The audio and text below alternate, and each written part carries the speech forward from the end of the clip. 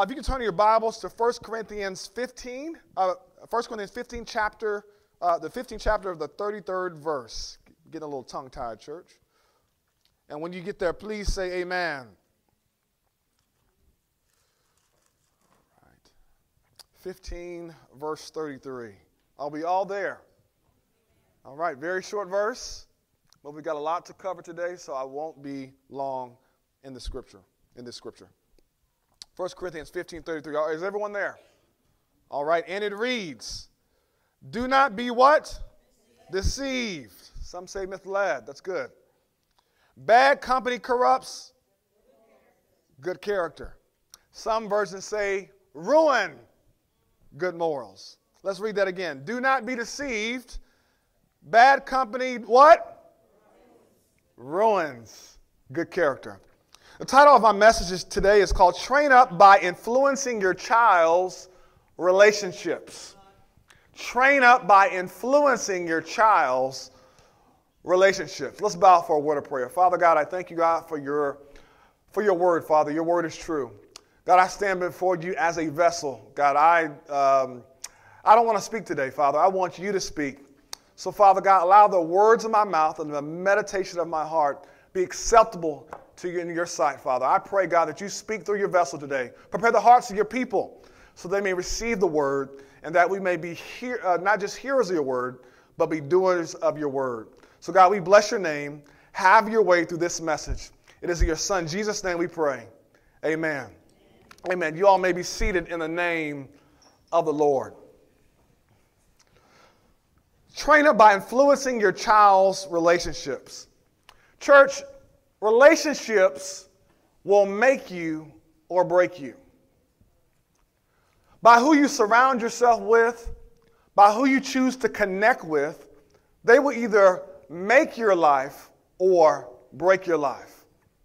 Some of you may have had some bad relationships. You may have been with some friends, maybe been with some family, or maybe even entered in some marital agreements with some bad people. But one extreme that we can take as people of God is to isolate ourselves from relationships. Because we need relationships. We need people. God did not design us to live alone.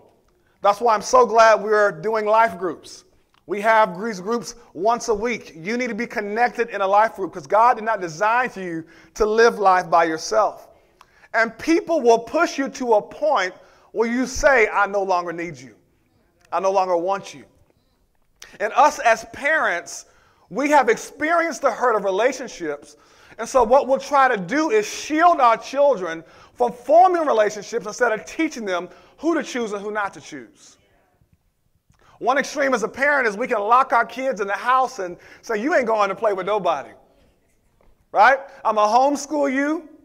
Matter of fact, you can't even go to the bathroom by yourself. I won't be in the bathroom with you, child. But your child must understand how to choose the right friends, how to choose the right people. And also, people of God, I don't know where you are in your life, you adults need to know who you need to be with. God did not call you to be with everyone. Amen? But kids at this age are so young and they're so, laughing my son Jackson, we take him now to football practice with my oldest son, Jaden, and he met this kid for one practice. And I said, Jackson, who was that? He said, Dad, that's my best friend. I said, Jackson, who's 5, you just met him. How is he your best friend? And so our children, what it showed me as a fact, parents, is that our children need guidance to find out what a friend is and what a friend isn't. As they go to school, they're going to be around people, right? They have 19 kids in their class. Some schools have thousands of people in their class. And we as parents, we need to understand who are they connected with. Because the scripture is true. The scripture is true that bad company corrupts good morals. You could be doing all you're doing in the house, but if you don't know who your kids are talking to, they will influence the good teaching that you have taught them out of them. Okay? So the scripture is saying, don't be deceived. The people in the church of Corinth were being deceived. they were starting to believe that Jesus did not resurrect from the dead, right? So in this chapter, Paul is exclaiming to the people, saying, listen, whoever you are talking to, stop talking to them, because they are talking your faith out of you.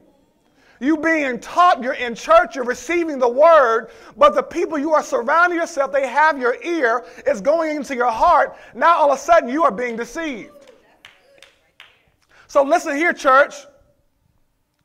Relationships matter. Who you surround yourself with matters. Who your child surrounds himself with matters. We're going to look at some stories in the Bible of some people who made some bad decisions with relationships and some people who made some good decisions in relationships. Sorry, getting tongue-tied. We're going to talk first about Samson. If you're going to all turn with me to Judges chapter 14, we're going to stick in verse 3. But I'm going to give you some pre-story to Samson. So Samson was destined, right? Ever since before he was born, an angel appeared to his mother and father and said, listen, this child is called to be special. So you cannot cut his hair. You should not be drinking wine. There were certain criteria because God had called Samson to be great. God had called Samson to be a leader to the people of Israel. But here as we study, if you look at verse chapter 13, you don't have to go there, but the people of Israel, because of their sin, have been given over to the Philistine army. The Bible says they were under captivity for 40 years, 40 long years under captivity because of their sin. And so Samson was not a Philistine. He was part of the people of Israel. But understand this, as we read the text, although Samson had good strength, God had given him strength, God had given him ability, God had given him good character, God had given him all these tools, Samson had a weakness. Samson had a weakness. And as we read deeper into the text, Samson loved women. Not just any type of women. Samson had a type. You all know y'all got a type, amen? Samson loved not the people of his own culture. Samson loved them Philistine women. I don't know if it was the hair. I don't know if it was the skin tone or whether he liked yellow bone or whatever he liked. Amen?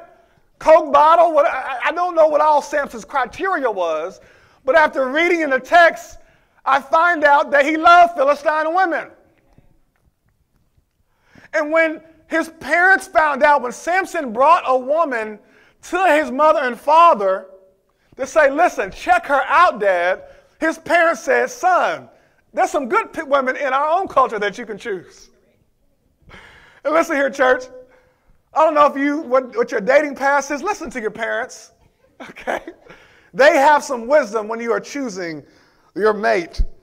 But Samson's parents says, listen, don't go down that path, right? If you look in verse 3, but his father and mother said to him, is there not a woman among the daughters of your relatives or among of all our people that you must go to take for your wife from the uncircumcised Philistines? So understand this. I want us to get this. Because Samson's mother and father, back then, it was not about color. It was not dating somebody that was the same skin tone as you. Understand how she calls them the uncircumcised Philistines. What his mother and father were talking about is there someone within our own culture that believes what we believe? That knows the God that we know? Okay? Is there someone that serves our God and serves our Lord that has our values that you can hook up with? Because I know they look good. I know she's fine, Samson. But we want to judge by character, not by the outward appearance. Amen? But look what Samson says. Samson was hard-headed, y'all, like a lot of us. Amen? Although his parents told them, don't talk to that woman, Samson said in verse 3, said to his father, get her for me, for she is right in my eyes. Get her for me because she is right in my eyes. His words that he says back to his mother are so indicative to his thought pattern. Because he said, they are right in my eyes, not God's eyes. Church, how many decisions have we made because something was right in our eyes, not God's eyes? Church, how many decisions, how many purchases, how many relationships have we indulged in because that person was right in my eyes, not God's eyes? Yeah, you thought he was cute. You thought he had a six-pack. He hit all the external criteria, and eyes deceive you into going with that fool, knowing he was not right for you, and all of a sudden he was right in your eyes and not God's eyes. Yes, you married your type. You thought he was your type. He was tall, dark, and handsome, but you didn't realize that the darkness was a sign of his heart. He was jacked up. He was a sucker. He was, okay, let me stop. Pastor, help me out. Church, am I talking to some of y'all today? Listen, you were in some relationship with some bad brothers or some bad sisters. Yes, she took selfies, but she was all about herself. And then you realize that self cost a lot. So now you can't sleep at night because you're trying to please this woman who was all about herself and nothing about you. She's right in God's, in my eyes, but not right in God's eyes. So Samson, even though he was destined, even though he was called by God to live a called life, he did not gird his relationships. And he ended up getting hooked up with a Philistine woman who was no good for him. As you're reading the text, it wasn't this woman he had married that jacked him up. He then engages in relationship with prostitutes, and then all of a sudden with Delilah. Church, let me catch this point real quick.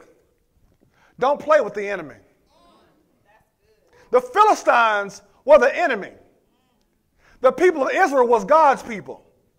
But all of a sudden, he's dibbling and dabbling with the enemy. Church, the enemy studies you just like, better than anyone else. The Bible says that he seeps around seeking whom he may devour. He knows your type. He knows your weakness. And if you think you don't have something that can make you fall, I want you to think again.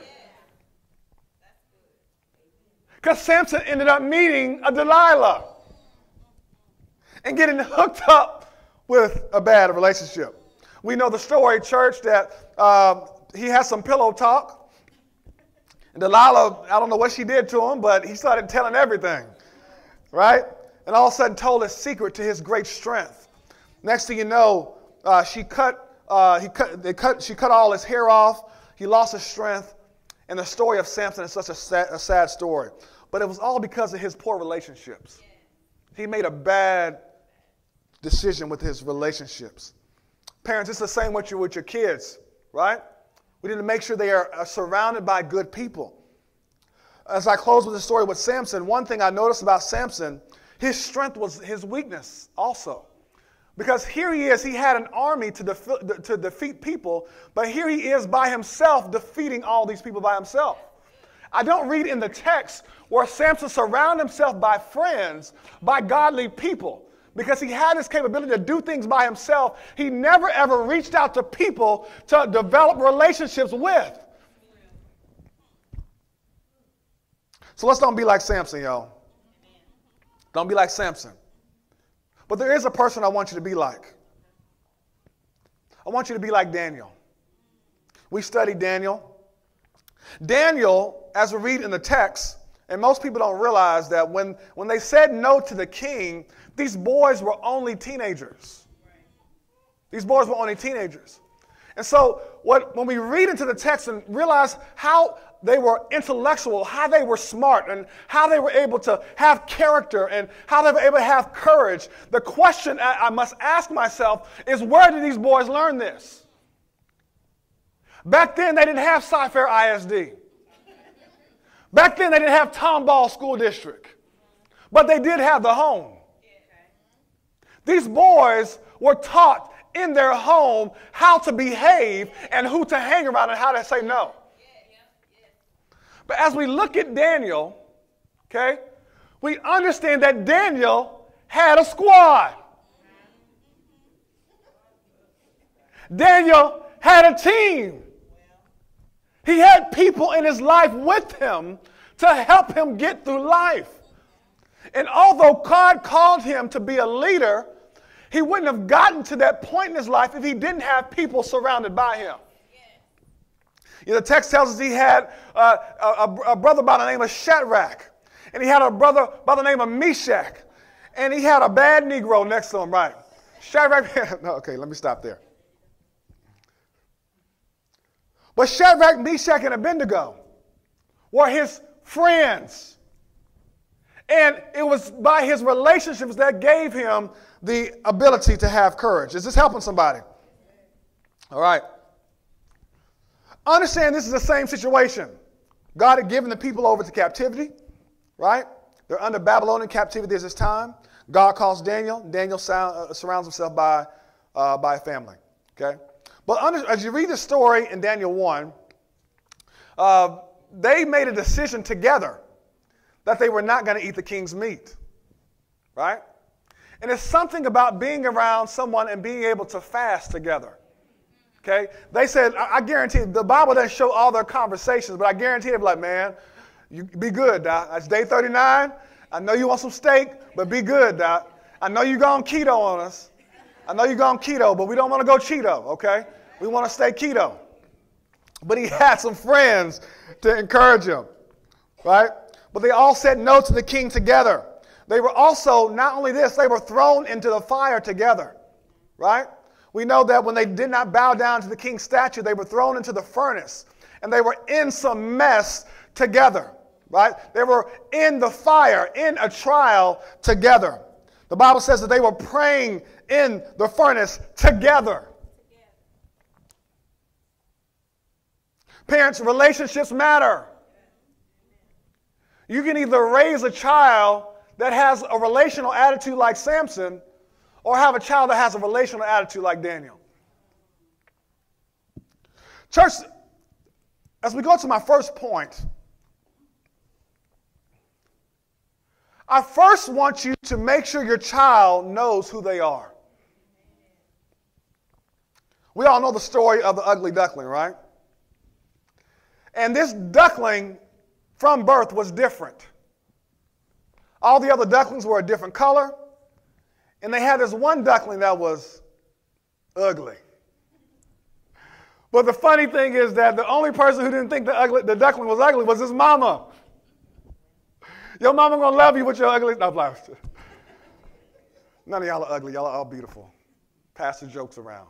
I have to tell y'all I joke around. Is this okay if I joke around with y'all? Okay, all right. You know, Pastor likes to have fun. But there was this one duckling that didn't look like everyone else. It was different. But the mother, as you see through the story, always loved the duckling and always reminded the duckling of what it was and what it could become. At the end of the story, we know the duckling became a swan, and it looked at his face in the water and saw how beautiful it was. Church, this is what we have to do with our kids. As they go to school and they may feel different, as they may feel like they are a sore thumb or may feel like God is not with them at school, we need to be at home reinforcing in them who God has called them to be. Because anytime you lack definition of who you are, someone else will define it for you. When you don't know who you are in Christ, when no one tells you you love you, you will accept someone who says they love you because you have no true definition of who loves you. Come on, am I helping somebody? Listen, you know the relationship you have been in. You didn't love yourself first. You didn't know who you were in Christ. And you end up hooking up with someone who defined what love is for you. And then you found out over time that ain't love. I don't know what it is, but I don't want it. So in the home church, we've got to define for our kids who they are in Christ. That they are a child of God. That they are fearfully and wonderfully made. That no matter what someone calls you, God has called you. So I found myself, church, at school, no matter how my child behaves, when they come home reminding them of who they are. When someone talks about you, child, remind who you are. Okay? Because it's going to change. In elementary school, it's a little tougher. Middle school, high school, they get savage in high school, Doc. High school's a whole nother level. Cliques and talking about this and talking about your mama. You know, when you were elementary, mama jokes were cool in elementary. You need, oh, your mama this. When you get to high school, you ready to fight somebody over your mama, you know. But as you get older, guys, you have to deal with this. But so we need to remind ourselves, our kids, of who they are consistently. You're a child of God. You are fearfully and wonderfully made. The scripture says this about you. The word of God says this about you. Okay? Next point. Parents, influence your child's relationships and friendships. Most of us as parents, we sometimes have this gut feeling that let him be free. Let him just live, choose whoever. He likes little Junior. They like to play the game together. Let them hang out. And your son come home sad, or your daughter, oh, I can't hang with you. No. Parents, you need to know who your child is hanging with. Don't assume. You need to ask questions of who your child is hanging with. Because the scripture is true. Bad company corrupts good character. So this is a healthy conversation in school. Who are your friends? It don't have to be pointing fingers. Tell me about your friends. Okay? Whose house are you going over with? No, we can't do sleepovers yet. No, I ain't ready for sleepovers yet. Okay? Ever. She said ever. Ever. Because bad company corrupts good character. I always found myself, you know, when I was saved, but I kind of backslid a little bit when I was in college.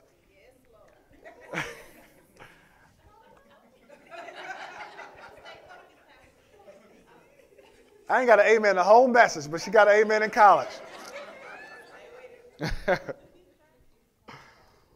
But it was always when I was with the wrong people. It was when I was doing the wrong things, right? I knew I could drink Coke, but they told me about Crown and Coke, how they go together. I didn't know nothing about that. But it was my friends. And then when I was in an environment, in the club, you can't be in a club and don't have you something to drink. Everybody else is drinking in the club. A Coke, yeah. Bad company. I should have been in FCA. I should have been in Bible study. But because of my friends, they influenced me to do the wrong thing. But oh, I had a woman of God. Can I preach right now? Oh, Lord, I had a woman of God. I wasn't like Samson. Okay, I ain't going to preach that. And I found me a Lord. Woo! And he who finds a wife finds a good thing and finds favor. Oh. Can I preach that? I found Delilah, Lord Jesus. Let's read this, church. Proverbs 1, verse 8, please. We have that on the screen. Hear, my son, your father's instruction, and forsake not your mother's teaching. For they are graceful garland for your head and pendants for your neck. Verse 10. My son, if sinners entice you, do not consent. Rewind back to verse 8. Who is teaching the child on what to do and who not to hang out with? The parents. It's not the child coming home saying, I feel like he's my friend. We need to talk about Junior and Billy Bob and see the trends and how he is molding his character. Parents, notice this. When your child comes home acting different, you better think about the friends. When they come home not following what you have taught, you better think about the friends. We had to catch it with my son. He came home. He's a straight A student and came home with a B, a low B. And the B's not bad, but the B is not him. And when we talked to the teachers, we said, what's going on with our son? And the teacher said, you know what? He's hanging with some people. So we had to have a conversation. Say, son, who are your friends?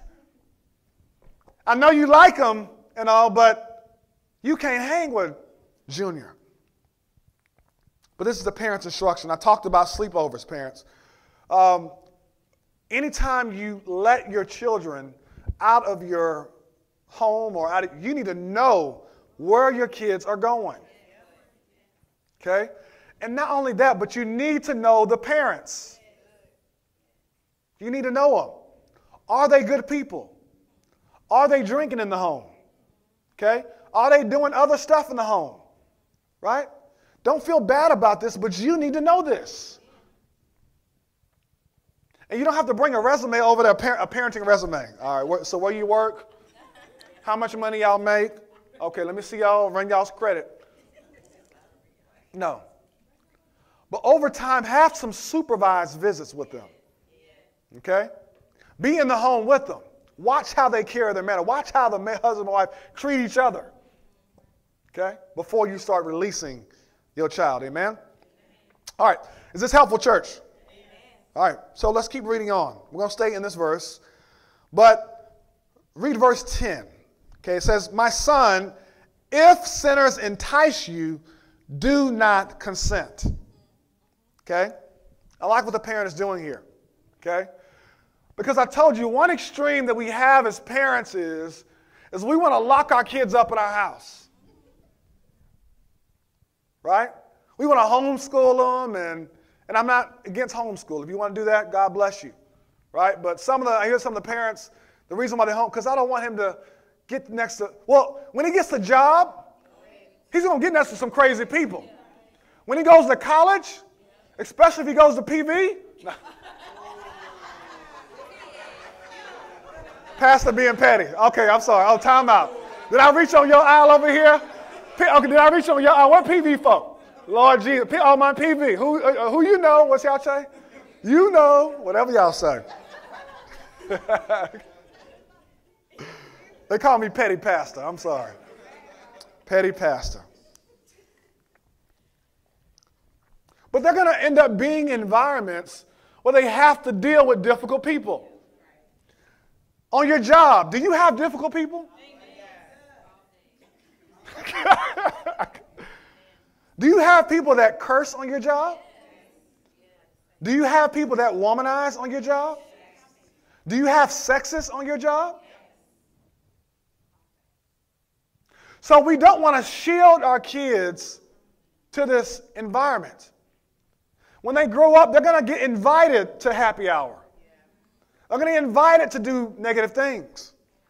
But I like how the mother and father are instructing them. They say, son, if sinners entice you, don't do it. Don't do it. Don't give in. Just say no. But look who's giving the instruction. It's the mother and father.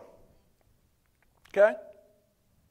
So as your children come home and they make a bad decision because of a friend, say, listen, you need to stop hanging around those friends.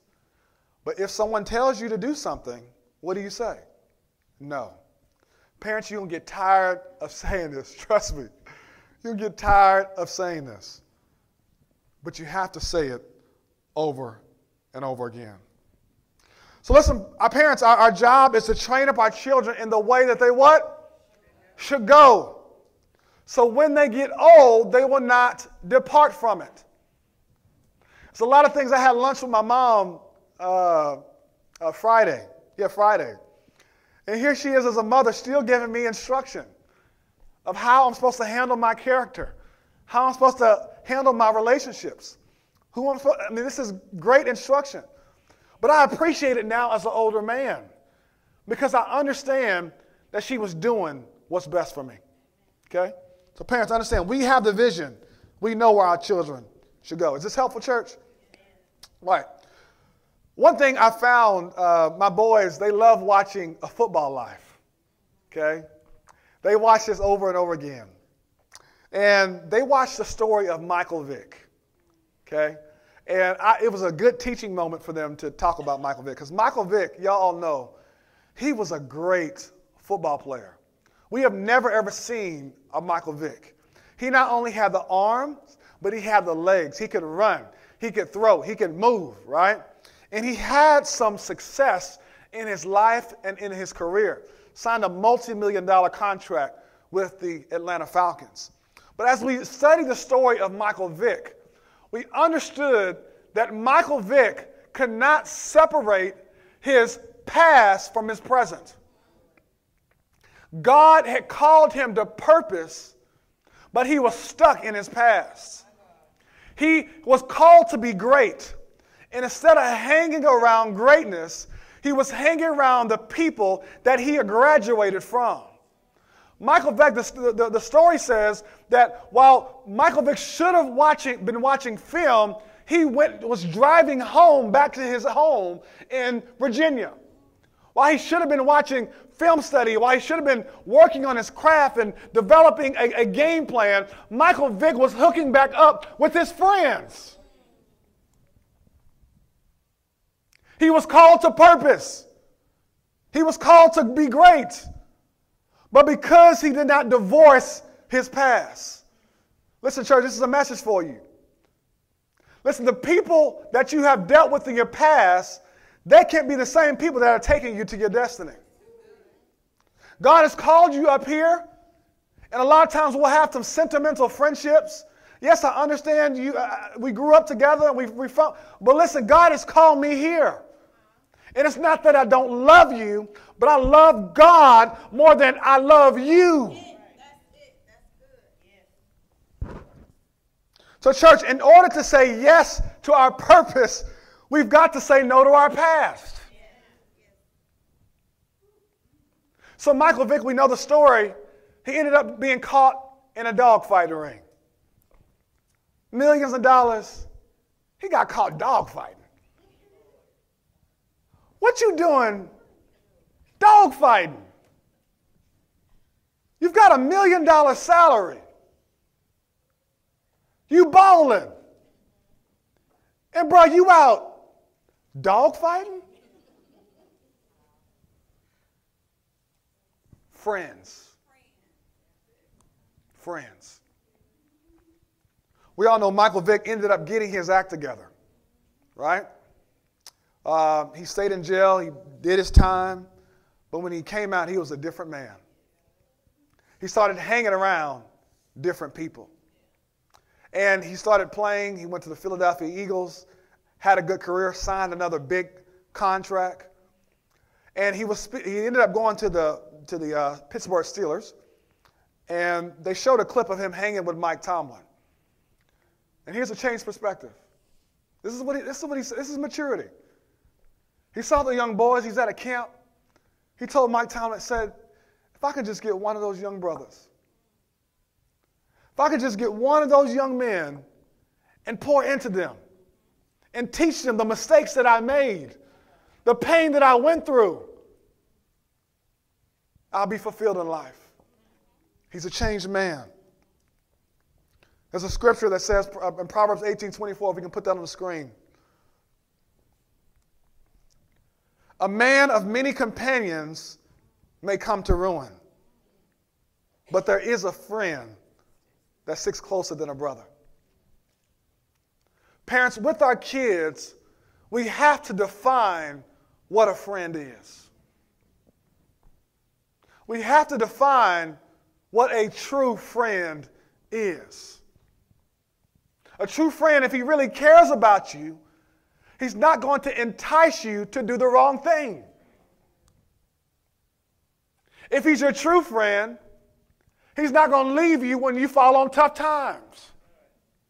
If she's your true friend, she's not going to gossip about you to other people. If she's your true friend, But parents, there's one friendship that we really need to make sure our children know. Because I know a friend that sticks closer than a brother. He's a friend that's been with me during my ups and my downs.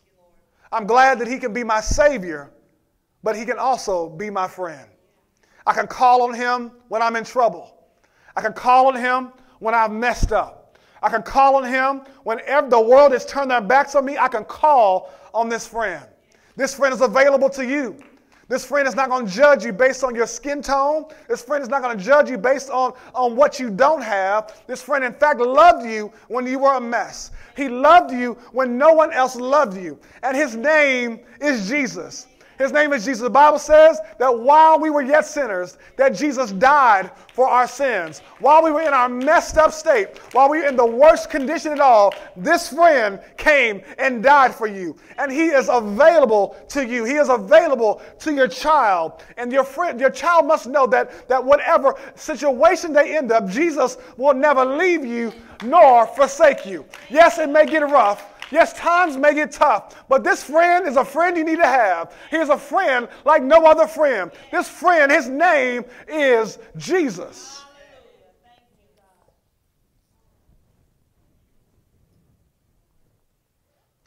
But not only that, church, as I close, Image is a place where you can develop friendships. You see, I understand the church hurt, and I put a post this morning, and I'm going to speak to that. I understand that people in church may hurt you, okay? Or that you may be in a situation where you are hurt in church. But understand how the enemy works with that hurt. Because what he does is he gets you home in a place of isolation instead of getting you to church, a place that can heal you. It's a reason why you should not forsake the gathering of the saints. It's a reason why you need to be in church. It's a reason why you need to develop the right type of relationships with friends. Because this is the place where healing takes place.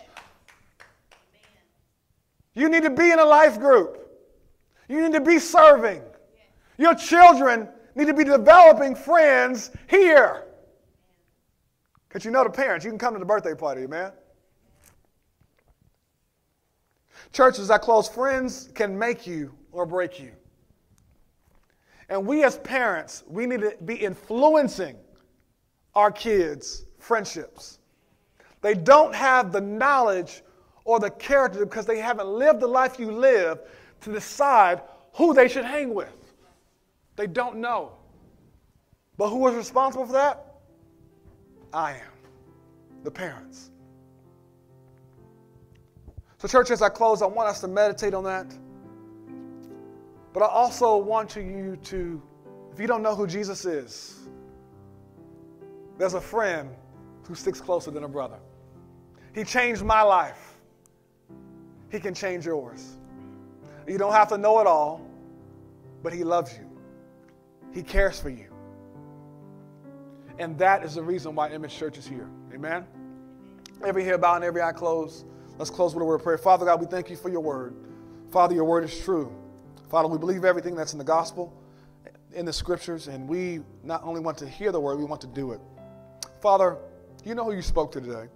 I pray, God, that this sermon transformed them, that they're able to have a new perspective on relationships and friendships, and that they can be better, be more whole.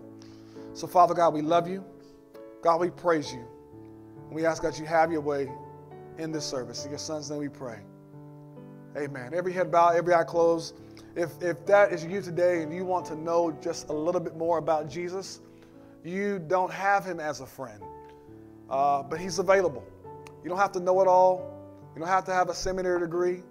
You don't have to have all the doctoral or criteria. You just have to love and have a passion for Jesus. So if you want to know more about him, I'm going to ask that you raise your hand, slowly raise your hand, or show me your head. And I'm going to talk to you a little bit more about Jesus is, okay? And if you don't feel comfortable in this environment, as a pastor, I want to make myself available to you to get to know Jesus better in your life, amen? Let's be praying, church.